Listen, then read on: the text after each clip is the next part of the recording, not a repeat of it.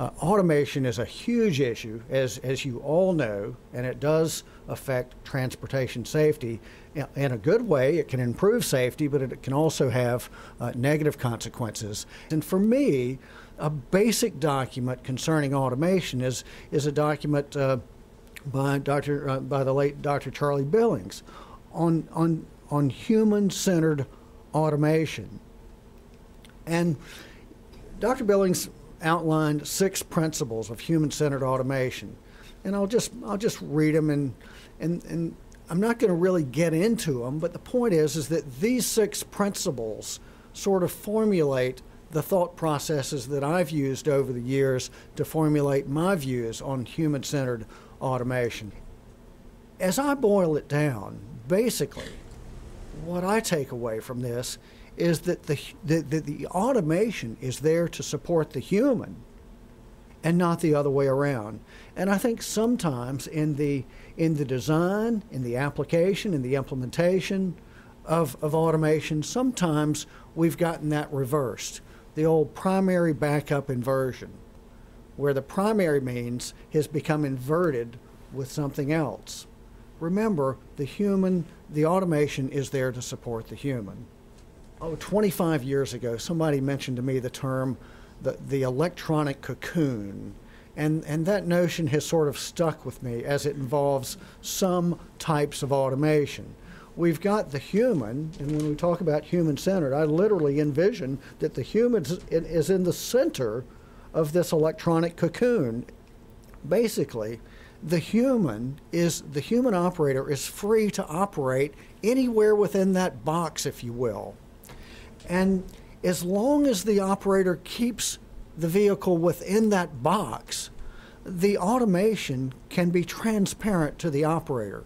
Most importantly, the operator is actively involved with controlling or monitoring the system.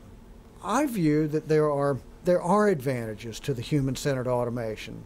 It allows the operator to remain actively engaged in the control loop, and the system will intervene in some form or fashion if the operator attempts to take the vehicle outside of the box. Non-human-centered automation, the operator is adjunct to the automation. They're not a part of it. They're not in the center of it. They're removed from the control loop. The operator's involvement is limited to monitoring the system. And as you've heard me say, and you'll hear me say again, we as humans are not really good monitors at monitoring highly reliable, highly automated systems. And the danger or the hazard here is that when you're not actively involved in something, it's easy to not be engaged at all.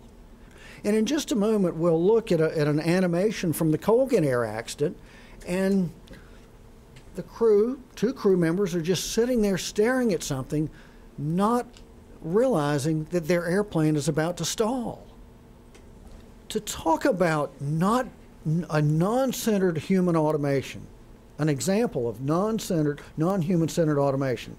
3 years ago in Washington, D.C., tragic accident, 9 fatalities.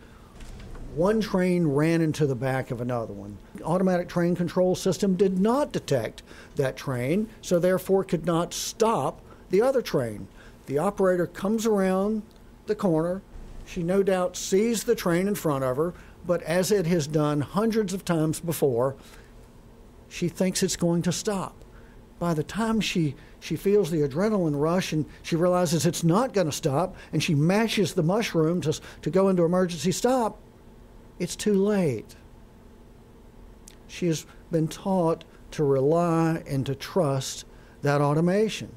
I'm not sure of the safety advantages of designing something where the human is not centered. The disadvantages that I can see is that, first of all, the human is removed from the control loop, and the operator's involvement is limited to just monitoring. For the third time, I'll say it, humans aren't really good at monitoring highly reliable, highly automated systems over time. And the operator may be passively engaged or not engaged at all. One of the myths about the impact of automation on human performance is as investment in automation increases, less investment is needed in human expertise. In fact, many sources have shown that increased automation creates new knowledge and skill requirements. We have to provide the operators with the tools that they need to properly understand the automation and properly use it. To wrap it up, automation needs to support the operator and not the other way around. Who's the master? Who's the slave? Let's keep those in the proper order. And don't forget, after you've come in with a good design, don't forget that we have to have good training and procedures.